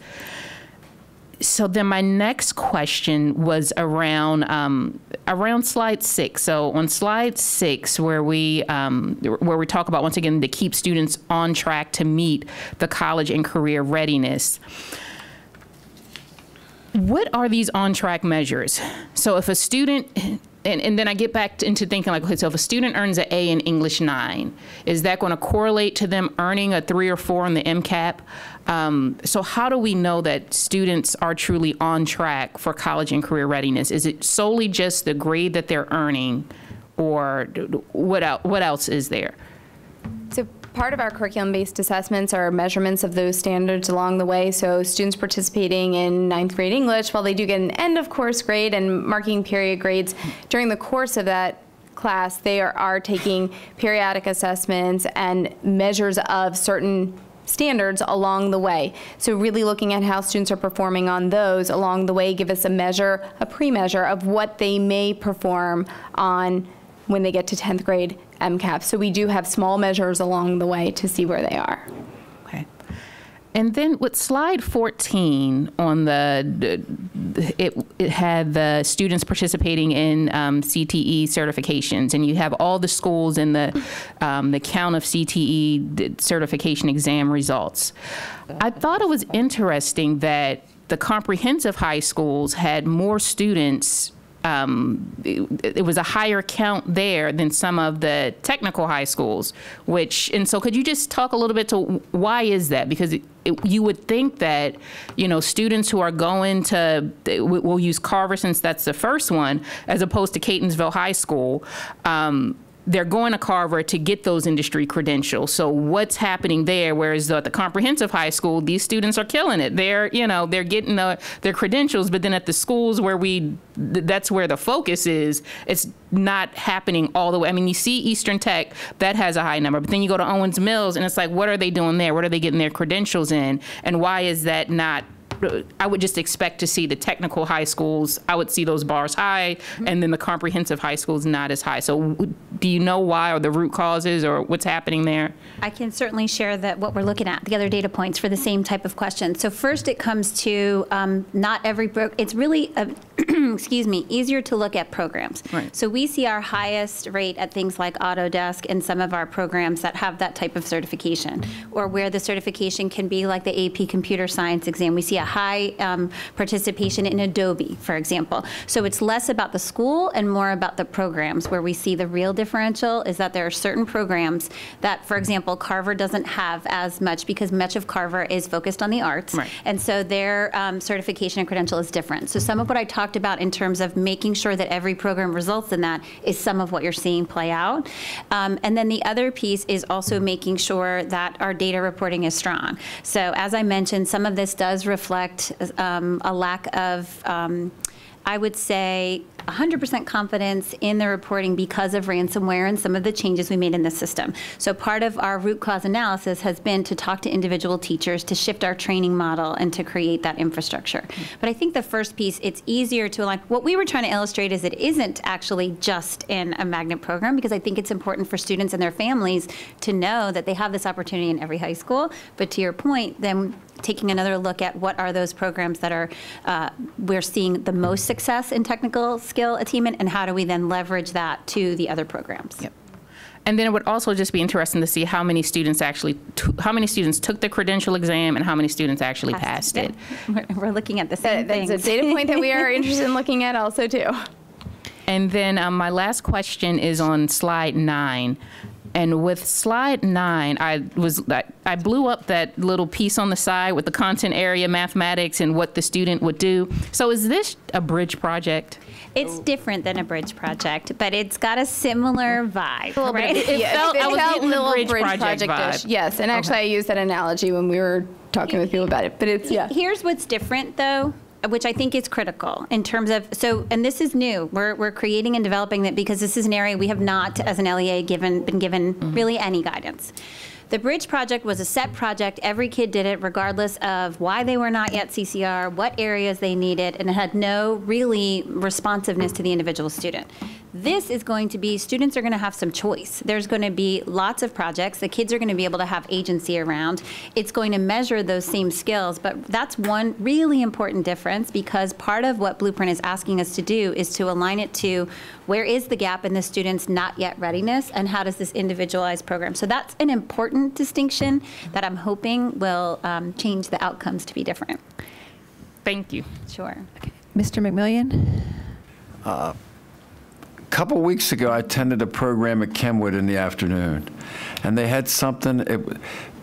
They had a chef, and they had kids provide food, and it was called a Pro Start culinary program. Yes, sir. Now, is that a CTR program? It is a CTE program, yep. And how is, so that's separate from the Solars Culinary and the Yes, that allows us to expand and offer that type of program at a comprehensive high school. So how many, are there other Pro Starts besides just the culinary piece? Are there other Pro Start programs out there? There sure are. If you give me a second, I can tell you exactly where. Because I see my computer. No, I have it. Give me one sec. I will tell you where. And so what you referenced in Solars and some of our other places, that is baking and pastry or their culinary arts magnet. The Pro Start program talks more about food and nutrition, safe preparation, safe handling of food. So it's a more comprehensive approach. And I'm going to tell you exactly this. Like a catering piece. More, how do I cook for my family or myself in a way that's healthy, and how do I earn the Serve Safe certification so I can work in a restaurant and in a restaurant kitchen and do it safely. So these may not be students who want to pursue a career in hospitality management, but they could. But it's more for students understanding how to cook for themselves, their family, understanding health, and maybe pursue a job in that industry, but maybe not that career pathway. It is at Catonsville, Kenwood, Lansdowne, Milford Mill, Newtown, Overlea, Parkville, Patapsco, Perry Hall, Randallstown, Sparrows Point, Towson, and Woodlawn. Wow, and that's the Pro Start culinary. Do you call it culinary? The program is called Food and Beverage Management, but we use the Pro Start curriculum. Okay, and then lastly, are they in competition for the magnet school culinary monies? I mean, are they all in competition for monies to run their program and provide them the supplies and equipment that they need? So to some degree, there is a budget that is allocated differently based on the needs of the program, but we don't have a competition per se. We just use the allocation based on the needs of the program to make sure that schools have what they need. The needs are different, the equipment needs are different, so the allocation may be different, but we don't pose schools to compete against each other. Are they coming from the same pot of money? Everything comes from one. Well, everything comes from one, but there are CTE funds identified for school as well as magnet funds identified for school. So there's two different funding pathways. Okay, thank you very much. You're welcome. And to Mr. McMillian's point, Mr. Young and Ms. Pumphrey and I had the pleasure of going to Patapsco last week for I'm going to get all the names wrong, but just bear with the apprentice signing. Yes. So there's so many hidden gems throughout our county for CTE that I guess I was so embedded in elementary, I didn't realize what the grown-up kids were doing. But I mean, I just feel like every time we go somewhere, to Mr. Million's point, that was catered by these students at Kenwood. When we went to Patapsco last week, we saw 4 employers who were beaming more than the kids were as far as their partnership with the school and with giving kids this opportunity. So there are so many of these hidden gems out there that just are providing our kids with opportunity after opportunity. I just don't think everybody knows about it. Like, we didn't know about it until we sat in that audience and just was thrilled, with what we were seeing. So I think any way we can help families, help the public, help anybody really understand what is offered, because I want to know also what Owings Mills, what 160 kids at Owings Mills got I know they have a whole graphic 3D printing, all of those pieces. So it's one of our gems of programs, our CTE. So thank you for everything that you're doing. Thank you for attending, everyone, and for sharing that story for our students and families. Ms. Henn? I just had a quick follow-up. Thank you, Madam Chair. And this is back to slide 14 as board members are discussing. I would like to understand what our capacity is and how many students have opportunities within each, maybe within each segment of the CTE programs, engineering, culinary, health sciences, by school. who has the opportunity that could be participating, and then being able to track that over time and show our growth in that would be a really powerful story to share. And in one of your other graphs, it talks about we're a leader in the number of students participating in CTE programs. Let's show that off. Let's dive into the details because they are the best kept secrets within BCPS, some of these programs, and it'd be great to know. I too want to know what's going on at Owings Mills and what these students are doing, and these are great stories to share. So I think having that data behind it and being able to show succinctly who's doing what where would be helpful.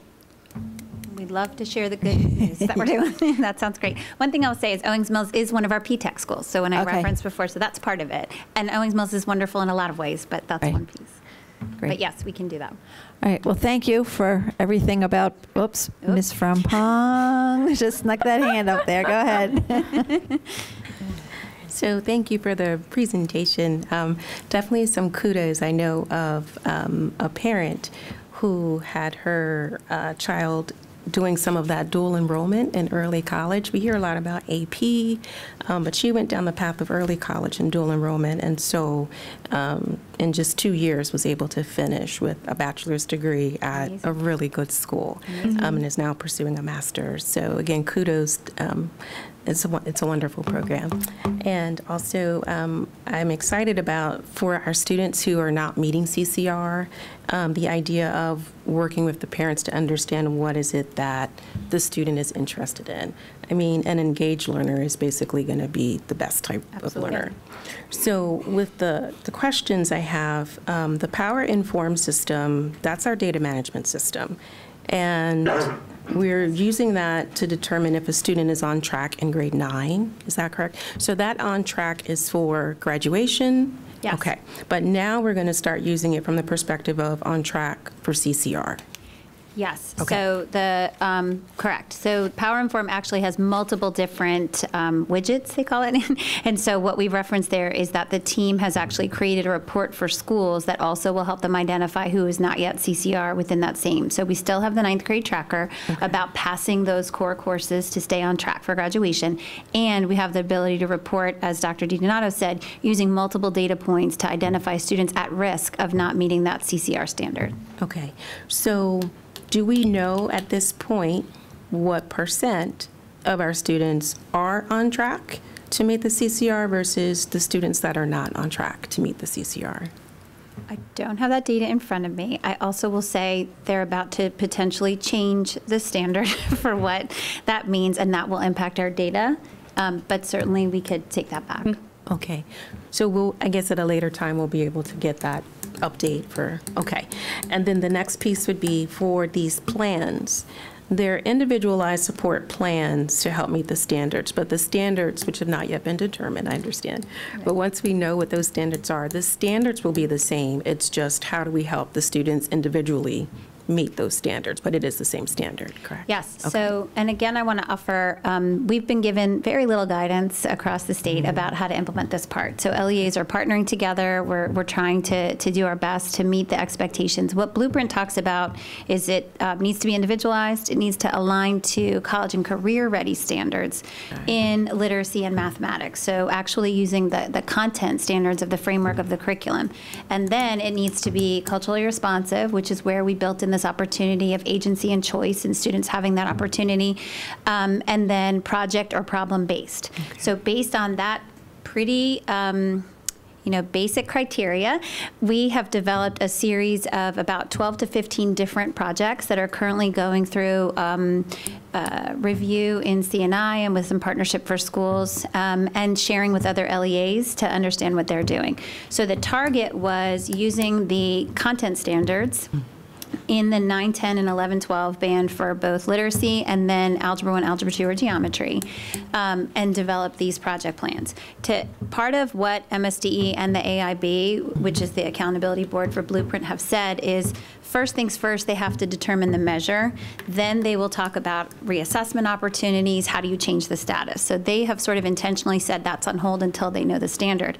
And yet our obligation for these individual pathways is here now. Right. So what we're doing is using using the actual content standards to drive the project while offering choice on the topic. So some of the math projects, students get to research a topic of interest, thinking about how they can use mathematical skills to solve a wide range of problems. That's where we're leaning in and sharing with other LEAs. Okay, thank you. Sure. Okay. Thank you very much for your presentation and answering our questions, but they're good questions and it's a good topic, so thank you. Thank you. Thank you. Happy Thanksgiving. The next item on the agenda is the report on the FY 2023 Annual Comprehensive Financial Report, and for that I call on, am I on the right one? I got all these financial reports, okay. Just making sure you're all awake, okay. Basic, right. The next item on the agenda is report on infrastructure update on the Enterprise Resource Planning ERP system. And for that, I call on Mr. Augusto, Mr. Hartlove, and Mr. McCaw. And Dr. the lady here is going to get them started. Dr. Rogers will get them started. Yes, good evening, everyone, and thank you for the opportunity to provide everyone with an update on our Enterprise Resource Planning project, implementation update regarding what you can expect. The next slide, please. As everyone is aware, we identified 4 major priorities for Baltimore County Public Schools, one of them being infrastructure. Specifically, our goal is to make sure that we're providing efficient, effective, responsive, and reliable systems to ensure smooth operations across our school system. And so this project that you approved, and we are grateful for your approval and the transfer this evening for the specific funds, will impact our day-to-day operations across all schools and across all offices. We really have Mr. Augusto working as the lead, because this is about high-quality data and data integrity. However, this project is so significantly important, you see 3 chiefs sitting in front of you, as this work will impact our finances as well as our human resources. All 3 offices, divisions impact every single staff member across Team BCPS. And so without further delay, I turn it over to Mr. Augusto to walk us through and members of the team. Thank you. Thank you, Dr. Rogers. Board members, so I'd like to start, next slide, please, just to kind of define what is ERP. So Enterprise Resource Planning, and it's a platform that provides an integrated process of core business functions, meaning there are, in any organization, there are the key functions that keep the business running. So human resources, budget, financing, procurement. All of these functions inherently talk to each other. They're tightly woven. So for example, onboarding will result in somebody being in the payroll system getting paid. For finance, budgeting, you budget out every year. You go through the procurement process to procure goods and services, which will then feed into financial systems. So it makes sense to have a platform that efficiently manages and tightly integrates those processes. The other point I want to make, and Dr. Rogers did mention, that the ERP project is a business transformation effort. It's not solely technology. It's really about how do we change the way we do business for the better, right? So next slide. Oh, before we go to the next slide, I actually want to mention, and that's graphic there on the top, on the right there, shows the feed and the different areas that tie to each other. So what I'd like to do is, Mr. McCall can talk about the HR pieces, specifically to BCPS and how this ERP will be affecting that. First of all, I just want to say thank you, thank you, thank you. I'm excited about this project, and of course, as was mentioned, you have the 3 of us here. We're working collaboratively across divisions to actually have this platform implemented across the system. One of the things, of course, where we are currently, we've begun the work with the discovery sessions with AST. Of course, AST is the company we're working with that will help us with implementing the Oracle system. We provided all of our current standard operating procedures to them so that they know where we are currently with our processes. As we move forward, AST will help us with providing those modifications, if you will, to our standard operating procedures. And then with that, we'll be able to, as Pedro had mentioned earlier, those processes be working to interact with each other. The other thing that, of course, that we are currently with our implementation is one of the things we discussed with other school systems who are implementing the Oracle platform was that they noticed that there was a time commitment from their employees. And so one of the things that we're doing currently to help with offsetting with the time commitment is to hire some of the backfills for individuals who are being pulled from their jobs at 60% of their time during the process of the implementation. As you know, we're currently working with our platform of Frontline. And Frontline is our recruitment platform that we recruit individuals to the school system, regardless of what bargaining unit, whether or not it's a paraeducator or a teacher, administrator, any other central office personnel, to bring them into the system. Then once that person's applied through Frontline, they're then moved into onboarding, which is Silk Road, which is our currently onboarding system. Those systems are working, but the goal is obviously to bring Oracle in so that we have that one-stop shop, if you will, that will move from the recruitment platform into the onboarding, and then, of course, those systems talking with other systems across the system when it comes to payroll and making sure people get paid as well. Okay, and thank you, Mr. McCall. And Mr. Hartlove, you can just speak a little bit about the finance pieces. Sure. Good evening again, Board. The big thing with this system is we've talked about our budget all the time, and we talk about the amount of dollars that go towards people. The system that we use is the leverage for the people. I mean, our folks, we need a better system, and the system that we went through a process to procure this system is a good system. We've heard it. It's being used in systems our size across Maryland and across the country. So it's a very good system, and it will allow all of our employees, but specifically our employees in human resources and in the finance division, to be more efficient, because that's the big cost is right now because of systems that are not working the way we would like them to work. That really is an inefficiency for our staff. This is an integrated system.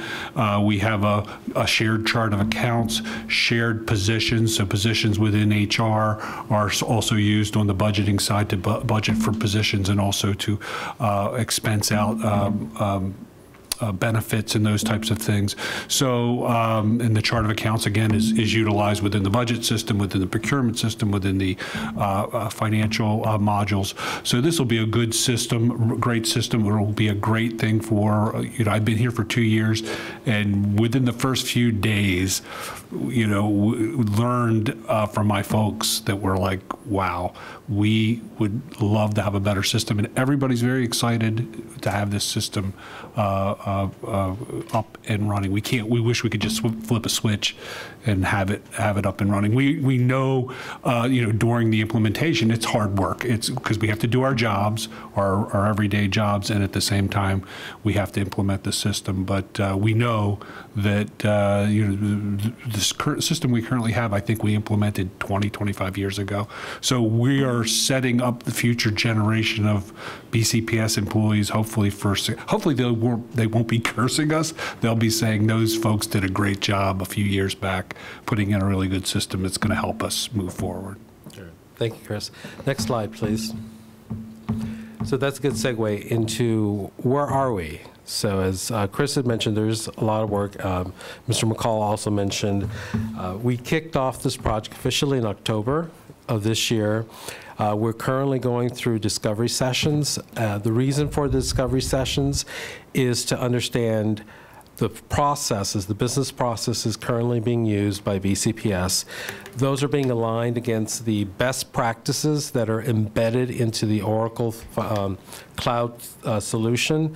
And as a little bit different than may have been done in years past, there's this concept of building to standard. So within the system, and this is the approach that ERP vendors are doing now, is you have the best practice within the application. Instead of customizing and getting into the bad habits of putting in non-standard processes, you have to justify why cannot the process that, or why can't you retrofit to the process that we're telling, we're telling you is best practice in the industry. So that's a little bit of a change, and that's what's going on right now. We will go implement HR, payroll, and as Chris mentioned, the chart of accounts in early 2025. Strategically, we chose HR and payroll to address some of the issues that we've heard throughout the last couple years of efficiencies, lack of productivity within the use of those systems. After the HR and payroll go live, we'll be following with the financials and budget, which will wrap up in April of 2026. So we are looking at a 2-year plus implementation, which is typical for ERP implementations. Next slide, please. Now, we understand this is a very critical project. There's a sizable investment in this project. So I want to detail here some of the things that we're doing to prepare for a successful implementation. First and foremost, we've hired a dedicated project manager. This project manager has experience. He's a seasoned project manager that has experience with Oracle Cloud implementations and actually working with our integration vendor. So he understands the pitfalls, he understands the challenges, he understands what it takes to get through the finish line. The second one is as I mentioned, everyone here has mentioned, our integration vendor has already started the discovery sessions to understand the business workflows. Another important one is the governance. We have an ERP governance committee. All 3 of us here are co-sponsors, executive sponsors on that steering committee. That committee is put together. We meet regularly to go through any items to address issues, escalation points, and set direction for where we want to go. So you have the highest level here of senior leadership involved and engaged in the implementation of the ERP project. Next is the formal classroom training for BCPS. We're identifying train-the-trainers, and that's going to be our approach for making sure that the new features and functions and the workflows that are implemented are pushed out to all staff. We've mentioned it time and time again, this is not solely an IT project. So because of that, there's a huge organizational change management piece to this. So there is a formal organizational change management plan and strategy that we put together. That's going to include communication. That's going to include strategies for adoption of the new business processes that we're implementing. It's a key aspect to the success of an ERP implementation. And lastly, after every go live, we have dedicated 60-day support, post-implementation support. Vendor will be available, priority items for anything that comes up for those post 60 days, just to ensure smooth transition and implementation. Next slide, please. Okay, and at that point, we'll be open to any questions you might have. Thank you for that. Ms. Frimpong. Thank you for the presentation. It's a formidable project. Yes, so having a background in engineering, I understand that. My question is for the support. So it is going into different areas. It's not just technology that's being impacted, but let's say, for example, from Mr. McCall's group, HR is having some trouble post these 60 days? Is the IT department within BCPS at that point the primary support, or are we still relying on the vendor? No, so the post 60-day support is for surge support. After the 60 days, the vendor will be available, but there's a knowledge transfer to my IT staff as well to be able to support this ongoing. So that'll be part of our steady state operations. Other questions? Ms. Henn? Thank you. And thank you for the presentation. Yes. It's outstanding. I promise I won't ask too many questions, but this is my bailiwick.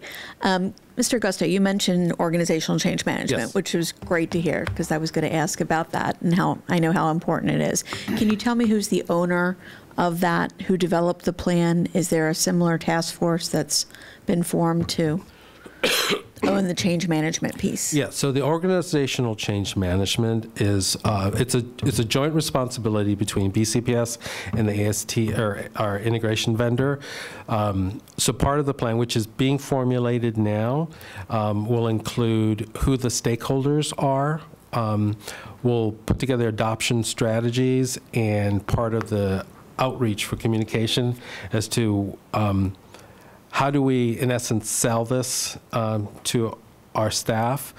There's going to be a dedicated change manager for this. So as we did with the PM, there's going to be a dedicated CM for this. Thank you. And same question with regards to business process re-engineering. Can you speak to that, about who's owning that from BCPS's perspective? It's actually going to be on the different divisions. Now, the vendor is working with our business units to go through workflows. And as I mentioned before, I want to be very clear that for business process reengineering, we are, it's the onus is going to be on the business unit to try and explain why we want to deviate from a standard practice that's built into the application. So, so there's a process. It's going to be managed by the overall PM, but a lot of the work is going to be done between the vendor and the identified staff of the business units. Okay. Lastly, can you speak to risk management, both from a project implementation standpoint and then beyond implementation? Sure. Are you working with the internal audit office at all, or will they be brought in terms of data validation or auditing? Yeah, so in terms of the project, our project manager, one of the deliverables for the project is a risk register. So it is documenting the risks, given a total exposure score based on likelihood of the risk being realized and impact to the project. We have not reached out to audit or any of the post-implementation governance areas. We've managed, because we manage any of the current ERP changes through our governance committee, which sets the direction and sets priority. But in terms of anything with managing risk, we'll work with the group as we've done with any other systems that we have in place. Because this touches every part, every person associated with Team BCPS, I think internal audit has been charged with, or their charge is managing organizational risk. So I think it would be helpful to include them in some of the planning, at least at a high level, so that they can advise on the organizational risk. Thank you, Ms. Henn, for your suggestion. We also have a working to round out our risk management team. That decision has not been made yet, but we'll definitely take note of it. Thank you. Other questions, Ms. Stileski? Thank you.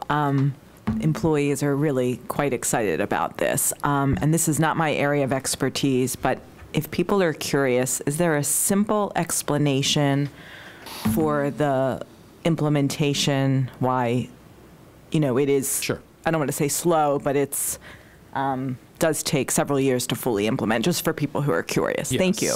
And you mentioned, so this is a very expansive project. So it goes through, as you see, 3 divisions here, multiple offices, so the breadth of scope of this is huge. We have to implement each of these separate areas, but also keep in mind that we want to integrate, because that's the whole reason we're doing this. We're trying to build these efficiencies. So we need to have the proper integrations. In today's technology, it's a little bit easier with open APIs versus how this was done 20 years ago, but there's still a huge integration effort. There's still a huge data migration effort because you have to get all the HR, all the financial data, which is critical. We want to make sure it's right, pulled out of the legacy application, mapped into the new system that we're doing. So there's a lot of work that goes into making sure this thing gets done correctly. Thank you. Ms. Booker-Dwyer? Yes, I'm excited about this system. So I only have 3 questions for you. On your timeline slide, slide 4, you go from October 2023 to early 2025. So could you just talk a little bit about what's happening in 2024? Yes. So the HR payroll go live. So as I mentioned, we're going through discovery. Once discovery is completed, through this process, we're also doing, because we're front-loading, as I mentioned, data migration, so the mapping, the data analysis is also going on as we're going through the discovery session. Once discovery is completed, then comes the large effort of doing the configuration of the system based on feedback that the vendors received from our business units. And then once that is complete, then we're doing the testing and then the rollout. And then also, because of these business units, there are times where we have to implement. So for HR and payroll, if we don't hit a date, then it goes in quarterly increments. So there's a lot of moving pieces to juggle. But your typical implementation for HR payroll is around a 15 to 18-month period. Overall, it's about a little shade over 2 years. Okay. And when would we be able to see a demonstration of the ERP system? Like as pieces are being built out, will we be able to get like a high-level overview or presentation of how it works? I think what we'll need to do is figure out the best way to show that, simply because the way this works is it is kind of the waterfall mentality for implementation. So you're getting the entire system. There'll be bits and pieces, but then you'll have the entire rollout, go live. We'll run through, near the end of the first implementation, we'll run through 2 consecutive payroll runs and doing a comparison between the legacy and the new, making sure everything lines up, reconciles. So we can work with the vendor to try and show some kind of demonstration. It may not be, it can be a hybrid, may not be all of our data, but at least give you a feel for what to expect. Or even if it's focused, like I'm really interested on the budget formulation and how this system is going to work to do that. So if we even had just a quick snapshot of this is the data we input and this is what it spits back out to us, and that's how it's informing our the creation of the budget, that would even be helpful. And then, I mean, it would also, I'm wondering if this data that you're collecting through HR, will it allow us to see the trend data around resignations and to, especially to begin to distill down to, you know, are there certain, are we seeing certain trends? Are there certain teachers that are resigning at a higher rate than others? Are there certain teachers in certain schools that are resigning at a higher rate than others, especially like a year or less? So would it be able to spit that data out pretty quickly? There is the ability to do that, and I'll tell you why. Because one of the things with the implementation, and again, this is part of changing how we're doing our business, is position management. We're going to single incumbency so that every employee will have a unique ID, and that will be tracked to a position. So because we'll have that information in that way, we'll be able to track by position or by role what's going on. And the other thing is this platform allows for more self-service reporting. So we'll have the ability to go in and query the system, we being DOIT, a little bit easier than with the legacy system. Yep. Thanks. Any other questions or comments? Ms. Frumpong? Okay, so you got me interested with the data and trending. So will you be working then, for example, we have I'm going to screw up the name of our department, but the people who do our data. Draw. Thank you. So are you working with them then to kind of develop those use cases so that they can determine self-service reporting? I think the use cases, I think, will be built out as we start going through, because part of the implementation, the communication process is just to go through, well, what can people expect? What features and functionality are there? I think what I would suggest here, we'll take this to heart, is that in reaching out to Draw, we'll say, here's what you have at your fingertips. Start thinking about what information you would like to compile and be able to report on. Right, perfect. Okay, thank you. Okay, if we can, I know this is very exciting. It is very new. We too are very excited about changing how we do business as a school system. This evening, we really wanted to provide an overview of what the project is going to look like, what the aims of the project are like, and we promise we'll be back with updates as we get deeper into it. But it looks like we're going to go into, and what about this, and what if this, and I don't want the gentleman, in an attempt to respond and be responsive, make a statement that may or may not be where we land as we get further into the project. And so really wanted to thank everyone for sharing an overview. Really want to thank everyone for your investment and your enthusiasm and excitement, because we are too, because it will impact everyone who's here as well as everyone that we want to bring to be a part of Team BCPS. Okay, so thank you for all of that information, and we look forward to hearing more and more about it as time goes on. Thank you. The next item on the agenda is an information items, including the financial report for the month ending September 2023, minutes of the September Southeast Area Education Advisory Council meeting, and the new superintendent's rule for 0500 workplace bullying.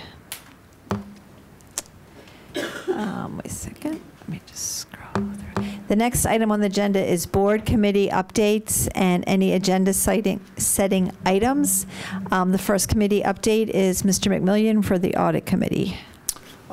We will not meet in December. Our next meeting will be Tuesday, January 16th at 4:30. So please join us. Thank you. Thank you. Ms. Dominowski, budget committee. We canceled our meeting on Wednesday this past Wednesday with a lot of budget talks coming up, working on next fiscal year budget. We wanted to give our staff a rest until we have all of our questions ready for that budget. Thank you for doing that. Buildings and contracts, Ms. Harvey is not here. Mr. Young, would you like to say anything? The next building and contracts meeting is Monday, December 4th at 4:30. Thank you. Curriculum, our next meeting is actually a week from today, and we have several contracts to go over. Dr. Savoy for equity. Our next meeting will be held in January, the first week in January, on a Thursday at 4 o'clock for equity. And Ms. Booker Dwyer, I think we're getting ready to start your committee. Oh, we're getting ready to kick off in a big way. So everyone should tune in for that at 4:30 on November 30th. This will be a level setting meeting where we're going to go over just the purpose of the Legislative and Governmental Relations Committee. We'll go over some of the MABE, the Maryland Association of Boards of Education, some of their legislative priorities. But yeah, we're ready to rock and roll this legislative session. So tune in. Right, Mr. Bazemore, better get ready back there, okay? Ready. And then I just have one more thing with the agenda items as we think. Go ahead. For future agenda. Is this the time, or are we still? Go for it. Okay. The section on information on the board meeting agenda. The financial reports, I think they should be included in our monthly discussions.